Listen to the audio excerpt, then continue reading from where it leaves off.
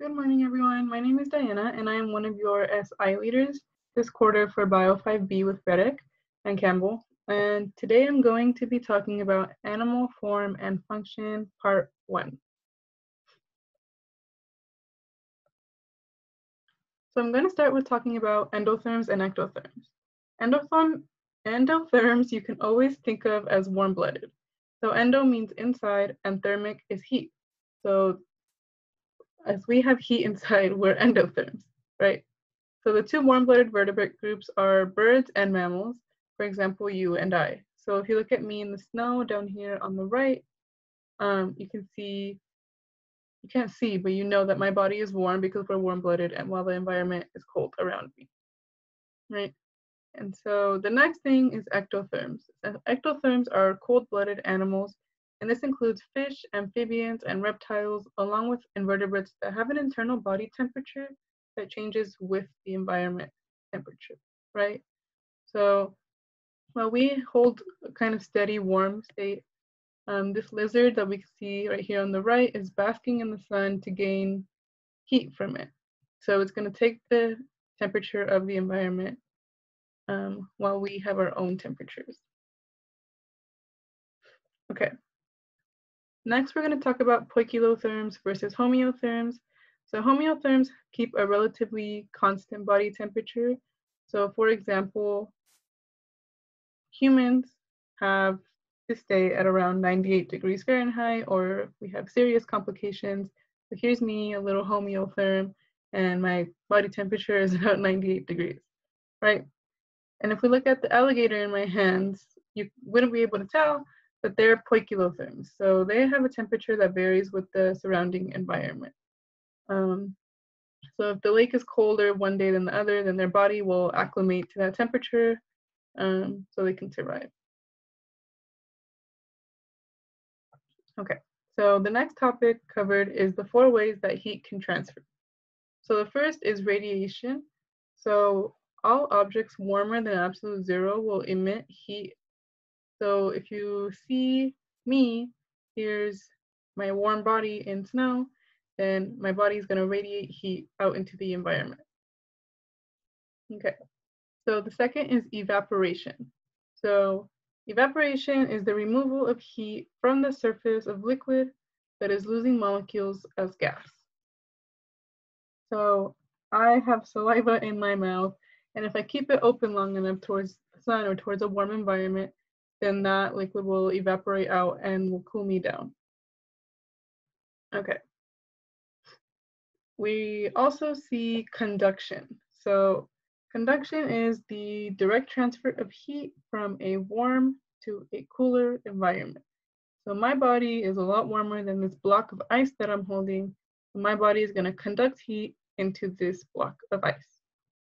And the last one is convection. So transfer of heat by a movement of air or liquid past a surface. So if a little gust of wind passes by me, then I'm going to give off heat as by convection, right? Okay, so now let's talk about the adaptations for thermal regulation. So the first is insulation. So as we see this very happy sea lion, he's probably really happy because he can stay warm in the cold ocean, right? So a lot of this is due to the insulation they carry in blubber or fat, which keeps this sea lion warm, right? So insulation is seen in blubber. It's also seen as skin, feathers on birds and whatnot, and also hair. Okay, so the next adaptation is circulatory adaptations. So basically, if your body is feeling hot, then it will vasodilate. So your vessels will grow, and this will allow heat to leave, basically. And if your body is cold, it will vasoconstrict, which means your vessels get smaller, and this allows body to stay, heat to stay inside your vessels, right? And the third is counter-current exchange. So this one is a little more complicated. It's a little more complicated. So if we look at this image, it explains it pretty well.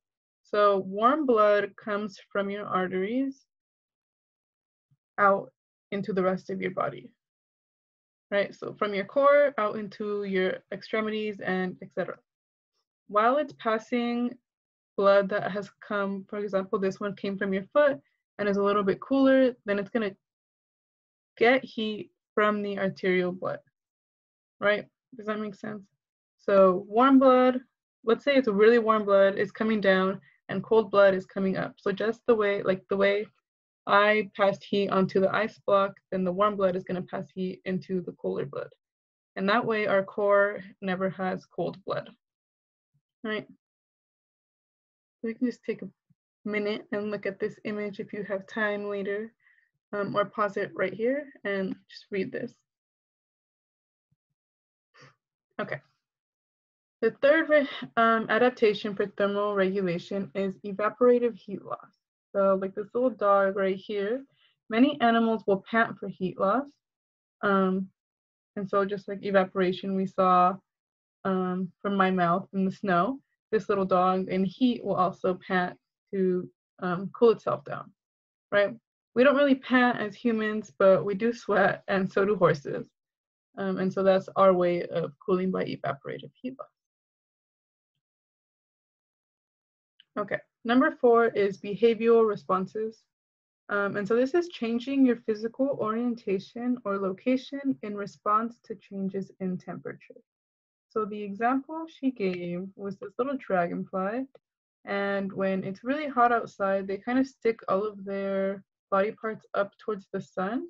And this will decrease the surface area that is visible to the sun, basically. And so behavioral responses is actually physically doing something to cool down, basically. And so this is the dragonfly. And the last one is adjusting metabolic heat production.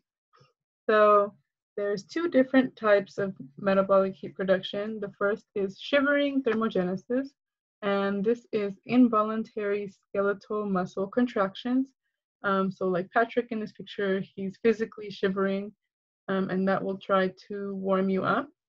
And there's also non-shivering thermogenesis, and this is activated heat production that comes from mitochondria-rich tissue or brown fat. And so we've heard of brown fat usually in little babies, but we also have learned recently that we still carry brown fat that helps to keep us warm.